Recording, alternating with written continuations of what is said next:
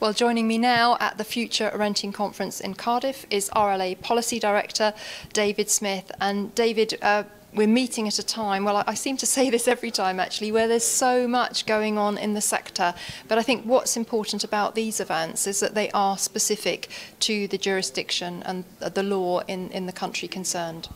Well, you're right. You do always say that, but there is always a lot going on, and I think it's a good thing in one way in that it shows that government has an increased commitment to looking at the sector. I think it's also a bad thing in a way because landlords have to try and keep up with this, and landlords are generally small landlords, and it's hard work for them to do. So I think government needs to think and try to do things in chunks and try to make a series of changes together, rather than a lot of little bitty things, which is unfortunate. Now, in fact, in Wales, of course, that is what they're trying hard to do, because, of course, we've got the Renting Homes Wales Act, which is still not implemented, is taking a very long time to implement, but it's potentially a wholesale change in Wales, and potentially a huge deal, and possibly quite a good change. But it's taking a very long time to do, and the Welsh Government really needs to get on with it now and finish that process. Now, you've been in the media this morning talking about lack of enforcement by councils, and that you feel that landlord licensing programmes actually don't really contribute to raising standards. Do you feel that way about the Rent Smart Wales programme? Well, we've not studied Rent Smart Wales, and we'd have to do more research on it. We certainly have a lot of concerns about it. It took a long time to get going initially. There are a couple of areas we're a bit worried about within the overall structure of Rent Smart Wales. I think it remains to be proven that it actually is doing something substantial in Wales. It's hard to identify any particular policy that has been created as a result of information garnered from Rent Smart Wales. It's hard to point to any specific improvement that has occurred due to Rent Smart Wales. I'm not saying those things don't exist, but I think the Welsh Government needs to make its case, and probably pretty urgently now. I think these conferences, they're almost like a barometer of everything that's going on in the private rented sector, and different speakers highlight different issues. Of course, there's Section 24, concerns about Section 21, but I think one of the key things that will come out of today is universal credit. We've got Government Minister here, which is fantastic for the conference, and the landlords here today to be able to engage with him in this format. But you know, universal credit, massive concerns. Is government listening? I think finally they are starting to. Universal credit, again, is a tough one. Some of the rationale is not a bad idea. The idea that people should take more ownership of their benefits, in principle, is not a bad idea. The difficulty is that you have to have some leeway in that, because there are some people who are never going to be able to do that, and the government has been very bad at having that leeway initially. It's been very bad about thinking about things like direct payment and try to avoid doing it. It's finally starting to come round, but it's taken too long again. They should have listened at the start. The very fact they're listening now shows that we were right when we said this before.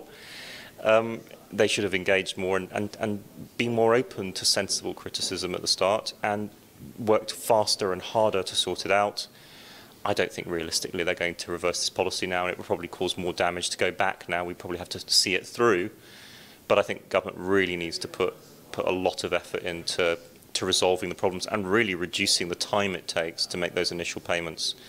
7 weeks is, I think, where we are at the moment. It's still too long. If the government keeps saying it's meant to be like the world of work, I have never had a job where I didn't get paid for the first 2 months. And I suspect I probably wouldn't take a job where I didn't get paid for the first 2 months. And I'm sure most other people would feel the same way. Indeed, and you know, in this world of media and also the social web, it is all the unfortunate stories that get highlighted. Indeed, today, and you've commented for the BBC on this, we've heard that a letting agent has been charging tenants for viewings, and unfortunately these small minority, well, it's always the case that they bring the rest of the sector into disrepute, and we see this commonly happening, but with the effect of social media, it seems to be being amplified even more. Yes, that was a case in London, but I'm actually told that there are agents doing exactly the same thing in Cardiff. It is an offence. They shouldn't be doing it. I think, however, part of this comes down to two things, really. Again, insufficient enforcement. This should have been rooted out a long time ago. But trading standards officers are quite blind to the sector.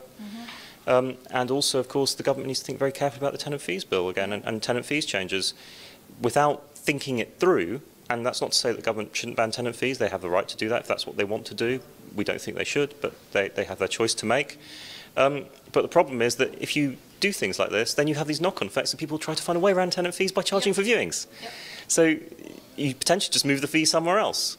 And it's really important that the government really thinks through what they're trying to achieve here and how they're going to achieve it and whether this is the right mechanism and whether they're not just going to, in fact, move the problem somewhere else.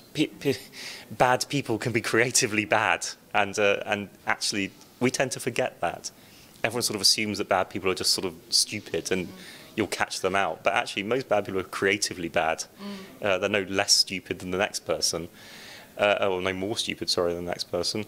And we need to start thinking about these creative situations that they're going to do and make sure we're on top of them in advance. And the government really needs to think about that. Indeed, I think an event such as this, it is putting down a marker that landlords, you know, the wider landlord community does want to be seen to be professional, does want to engage with government. This event is very important from that perspective, isn't it?